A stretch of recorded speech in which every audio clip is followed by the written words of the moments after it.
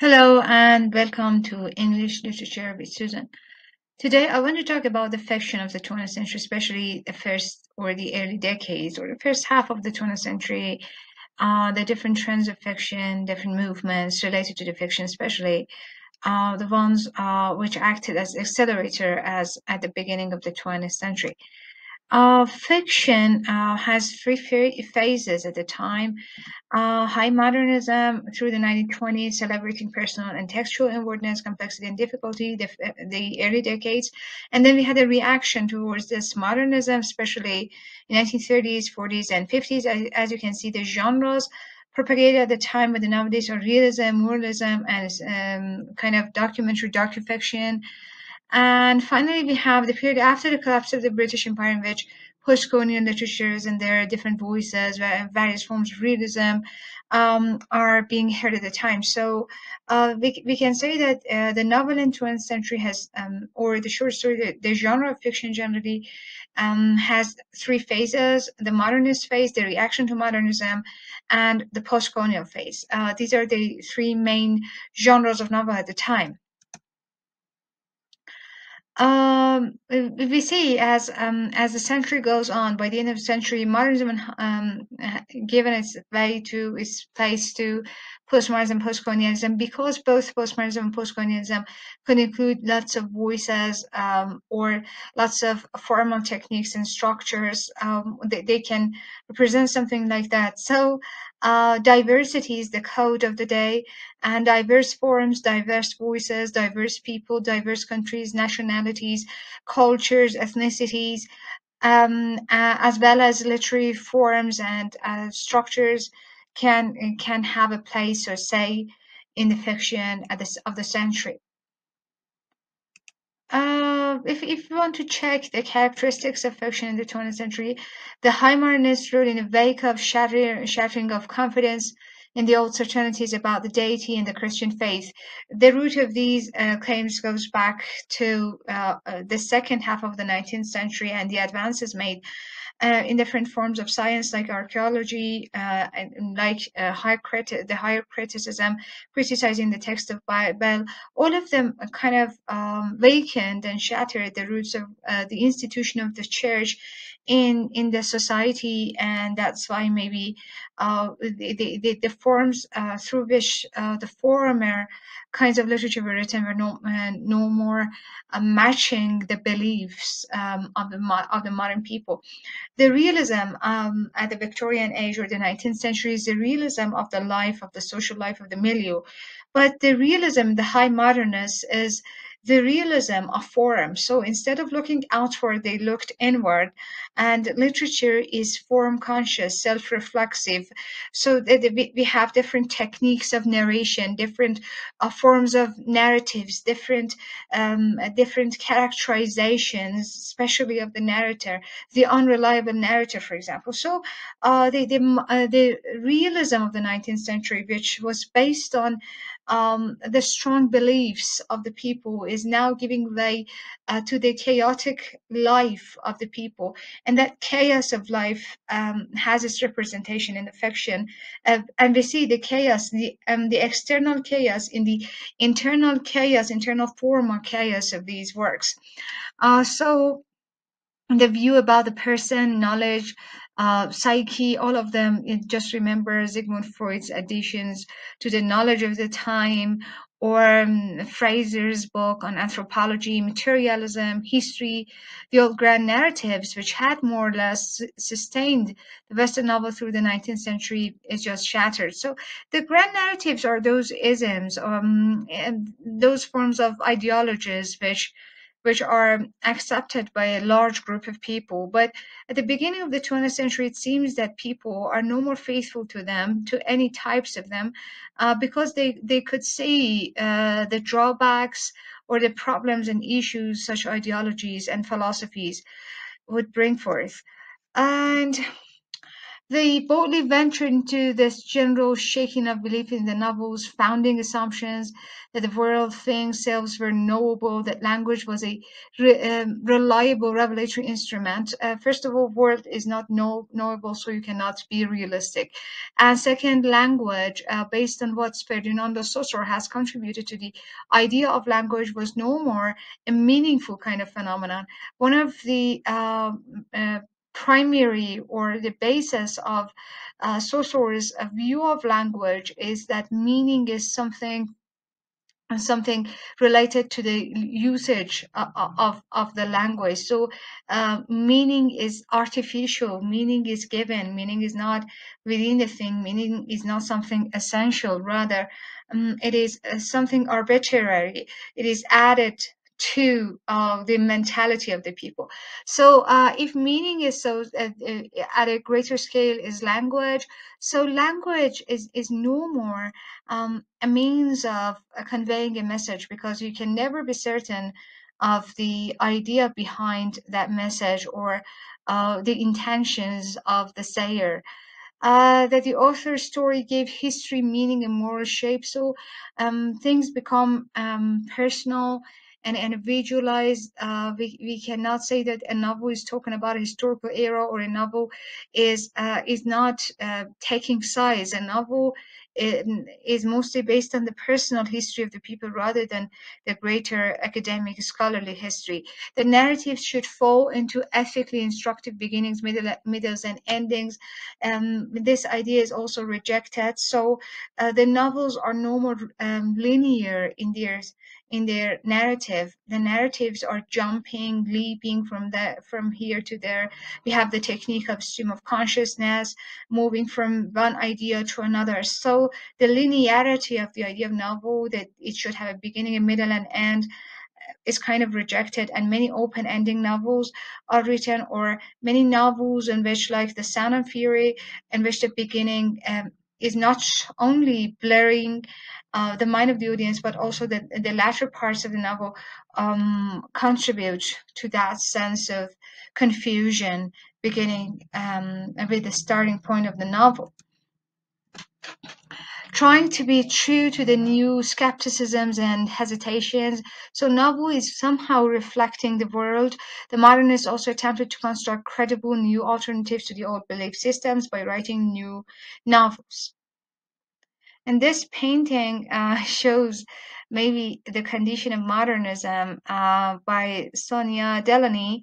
This technique is called Orphism, and there are, like what you can see in this picture, there is a sense of abstraction. So the painting is an abstract one, and you can see many circles. This is also another technique used by this artist. Maybe one of the most important figures in the fiction of the 20th century in England is Virginia Woolf. She has written many famous novels like Mrs. Dalloway and To the Lighthouse, and many short stories and short story collections.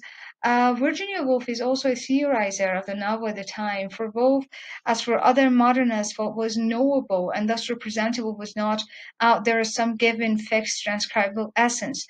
Reality existed rather only as it was perceived by the person. So as I told you, in the modernist fiction at the beginning of the 20th century, everything is going inward, unlike what was on in the 19th century, what was fashionable at the time, which the novel looked outwardly. Here the orientation, the tonalization of the looking, or the perspective of the author is internal. So the author looks into his or her heart or mind. Hence the introduction of the impressionistic, flawed, even if what is perceived by the author, flawed, even utterly unreliable narrator. So we don't have omniscient or all-knowing narrators anymore. The narrators are unreliable, so we cannot rely on what they say. A substitute for the classic 19th century authoritative narrating voice, which always always assured us that something is under the control of the author, or or the omniscient viewpoint narrating the story. That kind of that point of that pivotal point, that certainty is lacking in the 20th century fiction. So everything just once again goes inward. The real was offered us as refracted and reflecting the novel's representative consciousness. So what was real was the novel's representative consciousness, not a general way of looking, or not a universal one, but a representative consciousness. And looking just into that kind of consciousness, it was like overhearing something, or eavesdropping to the mind of the character. Look within, Woolf urged the novelist. Reality and truth had gone inward. So this is how reality is treated at the beginning of the 20th century, and how 20th century novel is realistic in its own sense. It is true to the psyche of humankind, with all those issues, with all those minute characteristics. The life that mattered most would now be mental life, therefore. And we owe this to Sigmund Freud and his contributions. When he talked about the split psyche of humankind, literature also becomes split into fragments, into broken images. And so the modernist novel turned resolutely inward. Its concern being now within consciousness, a flow of reflections, momentary impressions, disjunctive bits of recall, and half memories, simultaneously revealing both the past and the past is repressed. This is a kind of a definition for the stream of consciousness, and this picture also tries to show what is stream of consciousness. You see, one idea involves another idea, and then the circle continues its life. Psychoanalysis partly enabled this concentration to narrate the reality of persons as the life of the mind, and this is the main subject of the 20th century novel, especially the early decades, and all this complexity and inner tumult, consciousness, unconsciousness, libido, and so on.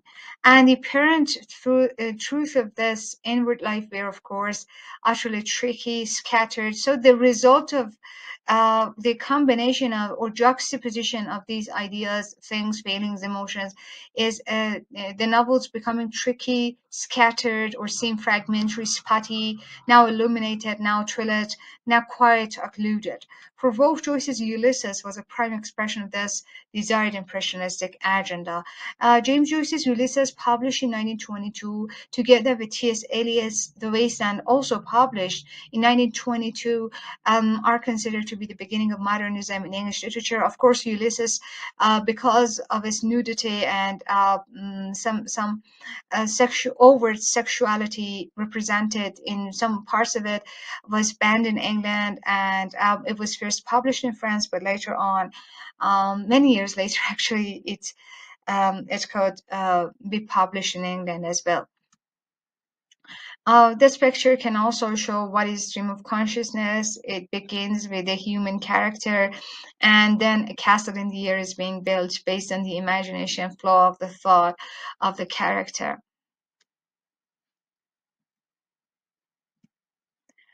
The characters of the novels written by James Joyce and Woolf are caught then as they are immersed in the so-called stream of consciousness. And in this picture, you can see these characters in painting, because Picasso and some other cubists and painters at the time could reflect on this idea. We see that the self is not the self. The picture of the self is not a normal one. It is how we look inwardly, and how what is inward can be reflected on the outward appearance of the people. So the characters of the novels are also like these characters, distorted in sort of stream of consciousness, and some versions of interior flow of thought becomes the main modernist access to character. So we don't have direct access to character, we don't have full access to the mind of the character, unlike the novel written at the 19th century. The reader overhears the character speaking, so to say, from within their particular consciousnesses, but not always directly. The modernists felt free also to enter the characters' minds, to speak as it were on their behalf, the technique known as free indirect style indirect libre in French. Free indirect style means that when we have a narrator who is not the character, but the narrator's point of view is limited to what the character can feel, hear, see. For example, in the story of Araby in James Joyce's short story collection, The Dubliners, and we cannot go beyond the point of view of that adolescent boy, though he is not the narrator, but our point of view is also limited. So that, but once again, I emphasize that that all-knowingness, that omniscience of the previously existing narrators in the novels cannot be found and sought for in modernist fiction. Another issue related to the fiction of the first 2 decades of the 20th century is the existential loneliness. Especially this is felt after the two world wars, and many of the novels talked about this phenomenon of existentiality. Existential loneliness and the idea somehow comes from philosophy, and I can refer here to the ideas of the German philosopher Heidegger. Heidegger believe that all of us what is existence for him. Existence for him begins with thrownness. He means that by thrownness he means that we are thrown into life. Life is like a train or like a river, and all of a sudden we have to start our journey in it. But as human beings, as we can shape habits, for example, formulate a life, we little by little define ourselves in this life. So we are thrown into it. Maybe it was not an option. This is the meaning of existence. According to Heidegger, but we could adopt to its rules, or we could define ourselves within the boundaries of this life. But the problem then was these things becoming habits or becoming routines, and then we were immersed in routines in a way that our existence becomes something meaningless. And what gives back meaning to this kind of existence is death, according to Heidegger, or the thinking of death when you remember that you don't have time, or your time is limited. You try something for your existence. So unlike many ideas which consider existential loneliness, as a corollary, or as a word alternatively used with nihilism, they are wrong. Existential philosophy and existential literature debates existence, though this existence might not be a meaningful one. It's somehow absurd, and the absurd literature is also related to this kind of existentiality, or the selfhood, as it is lost, or as its journey is not a meaningful journey. So it's about the condition of existence rather than the condition of death. Just whenever you forget what existentialism is about, remember the word itself, existentialism. So it's a kind of philosophy of existence. Another technical, issue related to the fiction of the 20th century is what was used by James Joyce. James Joyce adapted mythology into his own times, and he tried to give an interpretation of what was on in his own life in Dublin, or the people's life at the beginning of the 20th century, by referring back to famous mythology. This technique is called mythical method by T.S. Eliot when he reviewed James Joyce's Ulysses. But T.S. Eliot himself had also made use of such a technique in great poems such as Wasteland. Novelists built modern myth on the dry bones of the old Christian ones, or other forms of mythology. In his review of Ulysses, entitled Ulysses Order Myth, T.S. Eliot famously praised the novel for replacing the old narrative method by a new, mythicized as a modern mythical method. Joyce's Irish Jew Bloom is mythicized as a modern Ulysses, his Day's Odyssey often ironically reviving episodes in Homer's Odyssey. The chapters are called by titles taken from Homer's Odyssey, but to the contrary of Homer's Odyssey, Odyssey, this character doesn't travel around the world. Odysseus, the main character of Odyssey, had traveled around the known world of his time, so he had traveled everywhere. But Leopold Bloom in this novel had only traveled across the streets of Dublin, so his world is limited to compared with the world of Odysseus, and also Odysseus' journey took 10 years, but the journey of Leopold Bloom took only one day, so it shows the shortness of the modern life and the speed we perceive it with. And so the scope of Odyssey is the whole world, while the scope of the Ulysses by Joyce is just Dublin.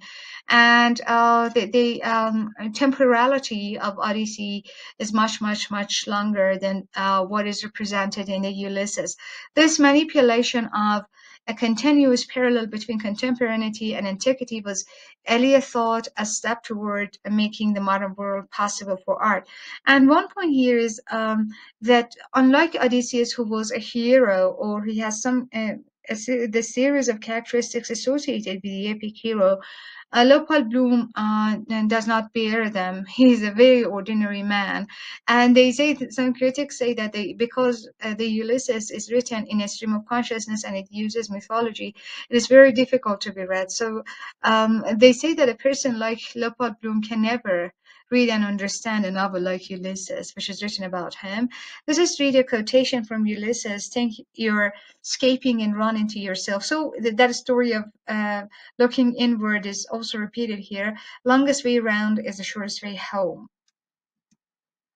And here you can see how in the novel Ulysses, James Joyce has mapped out Dublin, how he has given us a map of the streets of Dublin and its locations. And it is important because the people in Ireland, especially in Dublin, were fighting against the rule of the Great Britain. And at that time, James Joyce wrote his Ulysses, emphasizing the locations, the locality, the placehood, let's say, of his own country, especially the city Dublin. James Joyce left Dublin at a young age, and he never actually returned to his country, Ireland. But the only thing he has written about is Ireland, especially Dublin, Dubliners, Ulysses, Portrait. All of them happen, and Finnegan's Wake. All of them happen in Dublin, and for him, Dublin is the microcosm of the whole world. And here we can see a comparison between Homer's Odyssey and Joyce's Ulysses. Homer's Odyssey is a great soldier. Odysseus is a great soldier, returning from the Trojan War, maybe the greatest war in the world of mythology.